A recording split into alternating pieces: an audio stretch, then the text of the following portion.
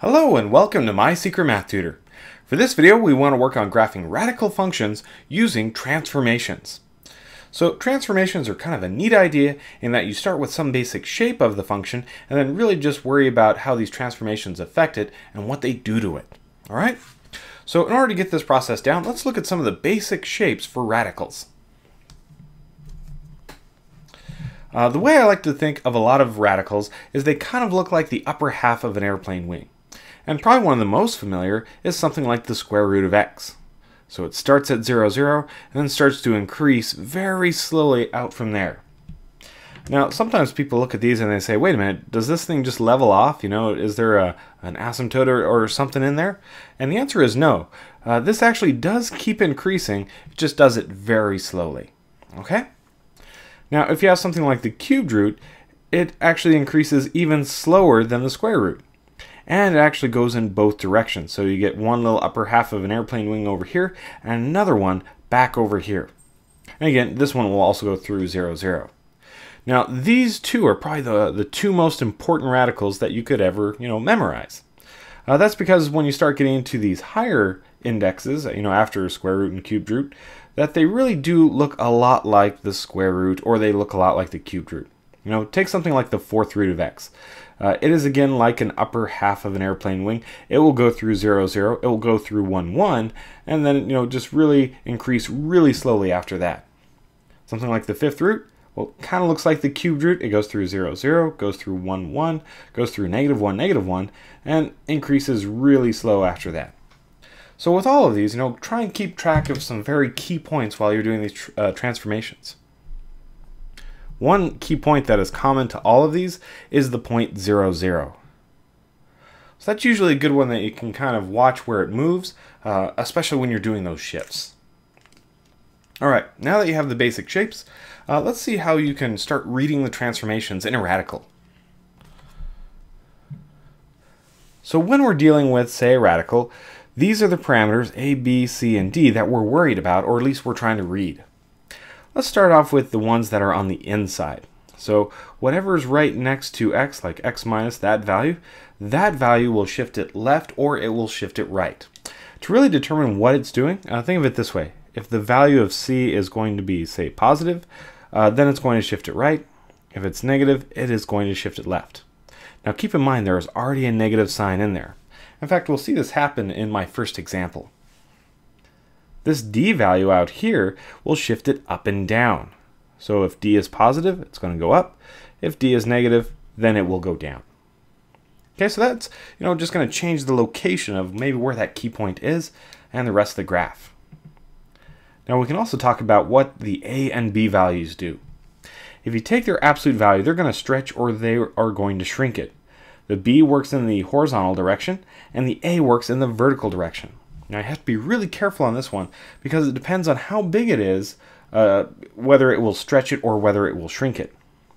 Let's start with this one on the inside, that one right there. If that one is, say, less than 1, then it will actually stretch it horizontally, which seems counterintuitive. If I'm less than 1, it actually gets bigger, but yeah, that's what happens. If it is greater than 1, then you will get a horizontal shrink. So it'll make it smaller in the horizontal direction. And the a is exactly opposite of that. So it will stretch when it is greater than 1 and shrink when it is less than 1. Okay, now there's just two more things that could happen to this, and that would be flipping over the y-axis or flipping over the x-axis. We call these guys our reflections. So if we get a negative value for b, that will flip it over the y-axis. If we have a negative value for a, then it will flip it over the x-axis. Okay? So let's see if we can start reading these transformations with these two examples and see how it goes. All right, so this first one, I want to graph the square root of 2x minus 2 plus 3. And in order to properly read my transformations, you want to factor out any numbers that are in front of that x. So let's just quickly rewrite this thing, okay? So the square root, if I factor out a 2 inside here, we'll have 2x minus 1 plus 3. All right, so we have lots of transformations going on here. It looks like we're shifting right 1. We're doing a horizontal shrink. and we are actually going up 3. Okay? Now, when we start applying these, always work from the inside out.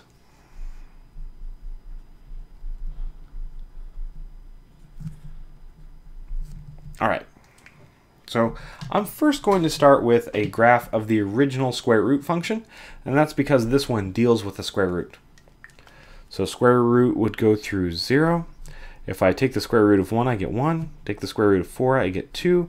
If I take the square root of 9, I get 3. So this would be like our original square root.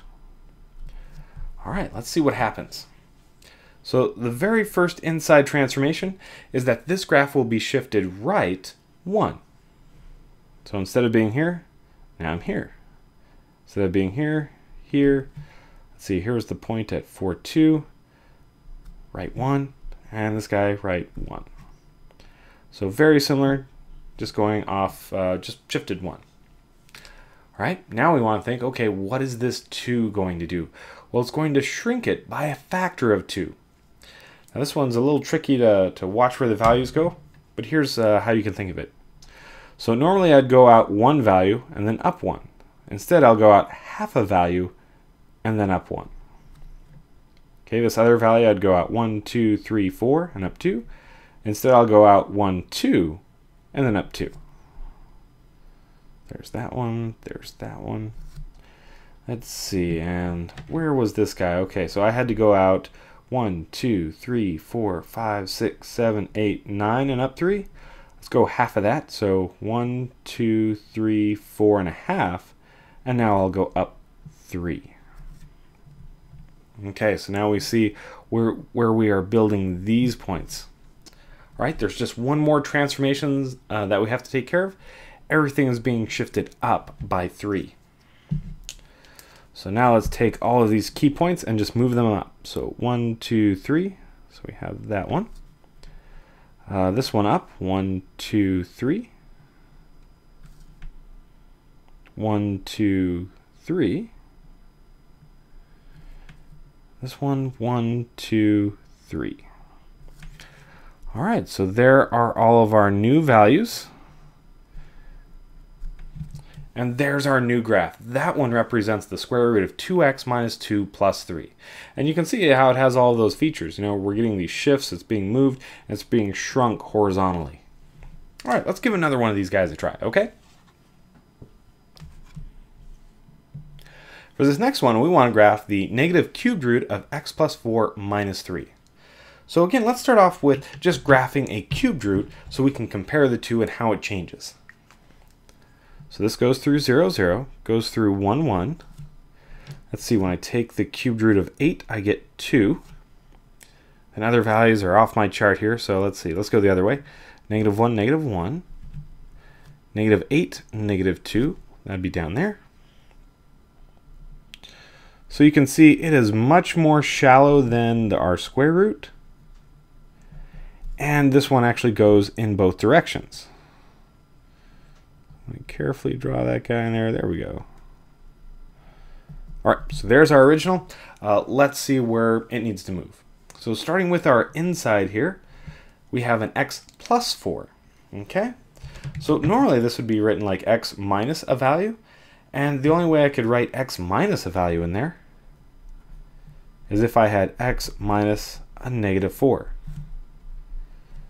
So if you remember my chart from before, this is telling me that I need to go left. All right, so we are going to go left 4. So let's see, 1, 2, 3, 4. This will be like my new middle point. 1, 2, 3, 4. Let's see, 1, 2, 3, 4. And let's see, I had 2 other points out here. 1, 2, 3, 4. There's that one. This guy, 1, 2, 3, 4, and it's off my chart. Okay. All right, so I've taken care of my inside.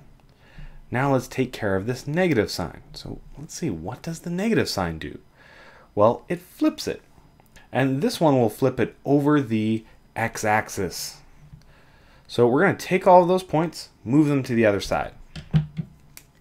Now one that will not change is this guy right here because it's right on the x-axis, so it won't get reflected. This one, let's flip it right over. Now it's down here. Let's see, this one flipped over. Now it's down here. And let's see, so now we're getting that arm. So let's do the other side. So this one will be flipped over. It's on the top side. And my other one is way down here. It also is flipped over. Okay, so I think we almost have this one. We just have one more transformation to do, and that's the -3. So now all of our points need to go down 3. Let's again start with this center point. So here's our center point, down 1, 2, 3. Here's where it is now. Down 3, 1, 2, 3. There's our other one. Down 3, 1, 2, 3. Let's see. Oh, don't want to miss any. Here's 1, 1, 2, 3. Of course, my other one is off the chart, but it would also get moved down 3. Okay, I think I have enough information that we can actually just draw this in. So this is like the center of where my cubic is. It's got to go through this first point. Let's see, it levels out quite a bit. There we go. Let's see, now we'll go through this other point. And this will level out quite as well too. All right. So now we can see that this is the new graph. This is a negative cubed root of x plus 4 minus 3. So it's in the right spot because of the shifts, and it has that reflection in there. All right, so you can see that if you can read off the transformations, graphing a radical function is not that bad. If you'd like to see some more videos, please visit mysecretmathtutor.com.